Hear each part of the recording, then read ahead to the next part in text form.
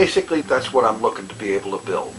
You know, a machine that can run plenty of stuff at decent render setting, at decent frame rate, while recording video locally and live streaming at the same time. You know, if that can be done for $200 or $500 or $900 or whatever, as opposed to the $2,500 machine that I have figured out, then great.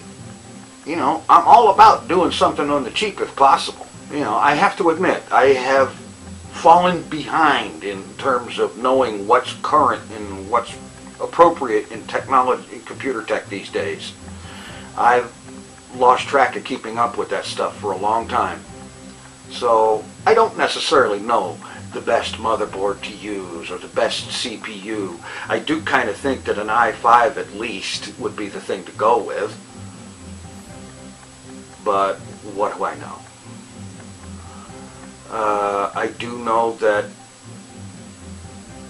this one thing I figured out a very, very long time ago in terms of memory capacity and hard disk storage size. There is no such thing as too much memory, and there is no such thing as too much hard drive. There may be more than you need, but there is no such thing as too much. And what might be more than you need today could be barely enough a year from now. Who knows? It would be kind of nice if said machine, oops, I hit the zoom button, didn't I?